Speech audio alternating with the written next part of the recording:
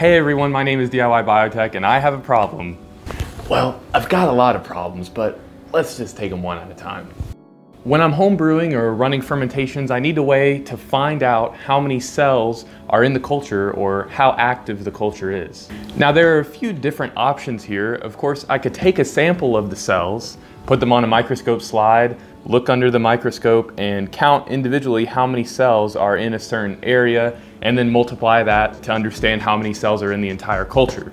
However, this is really time consuming, and if I need to take 2 samples a day, for example, that would be a large pain. Another method that I could use is put a little bit of the culture on a petri dish, spread it out evenly, let it grow overnight, take it out of the incubator, count all of the colonies on the petri dish, and then multiply that to figure out how many cells were in that original solution that I put in the petri dish.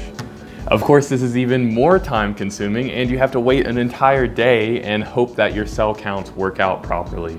So the slightly less accurate solution to measuring our solutions is to use something called an optical density meter.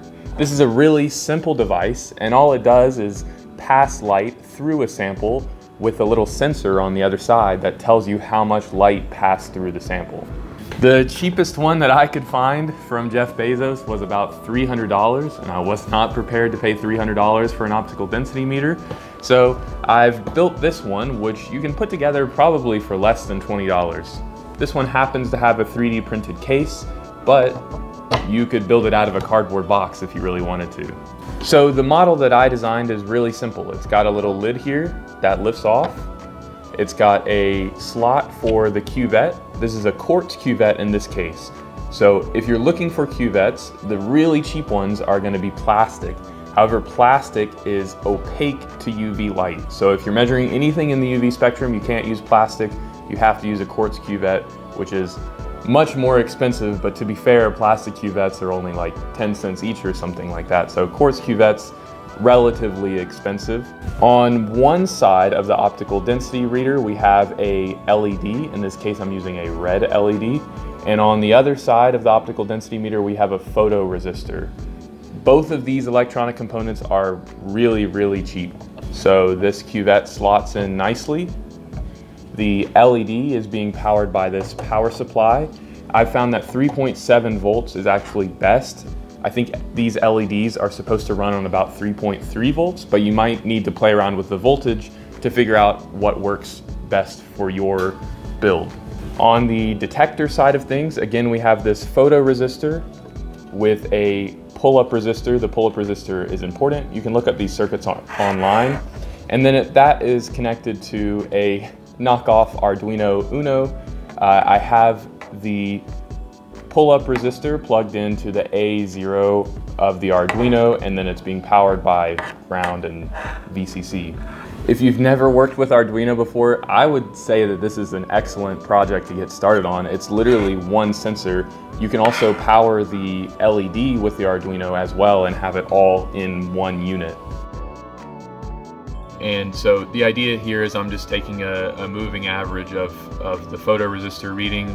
It's on pin A0, so here's A0 here, and I'm taking 10,000 readings and averaging them together and then printing on the serial monitor. So you can see here on the serial monitor we have readings coming in. So with analog inputs, your range is 0 to 1023. Additionally, you could add things like a little display to the Arduino so that you can see the readout on a separate display rather than having to plug in a laptop.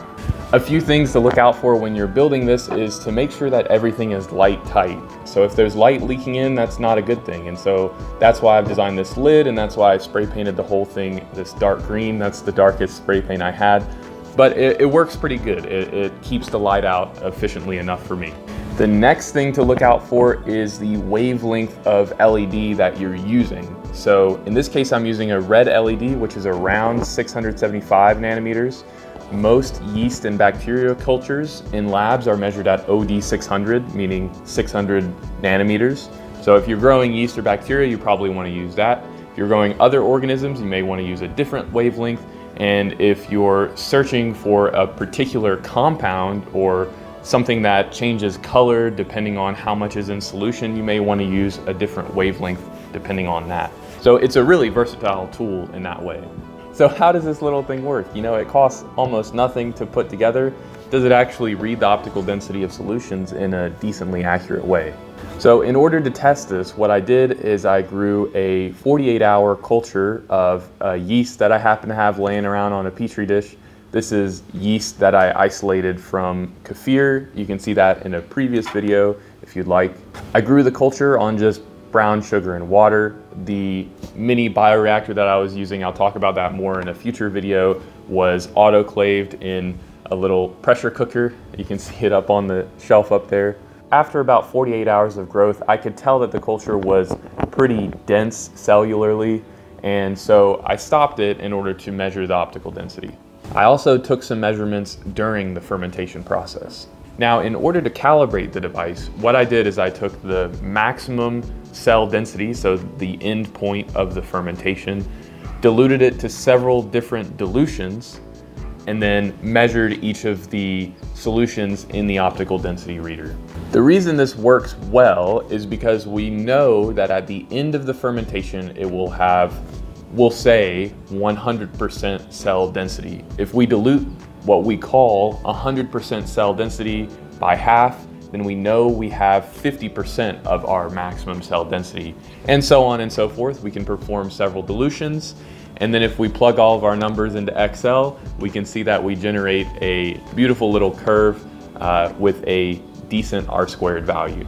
So now what we can do is, since we measured the optical density during the fermentation, we can now go back and calculate what our optical density actually was relative to our 100% end fermentation that we set. So that's the basic idea of how we can calibrate an optical density meter. However, there is one thing that you need to make sure that you do, and that is you need to zero it every single time you use it. So when you go and take a measure of your fermentation, you need to first measure a cuvette full of just plain water.